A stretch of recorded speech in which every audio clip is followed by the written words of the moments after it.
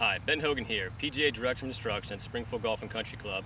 Today I'm going to talk to you about how to hit off of wet fairways. There's a couple of things we need to do when we have lies like this. First, what we have to do is grip down on the club we're using. We may have to pull out an extra club since we're gripping down. And by the way, we don't ever choke down on a club, we always grip down. Choke is not in our golf vocabulary.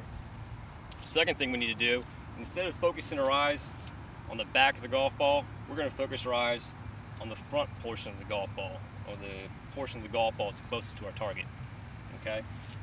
So, grip down, focus our eyes on the front portion of the golf ball, and from here I want you to make a nice smooth swing, taking as little of a divot as we possibly can.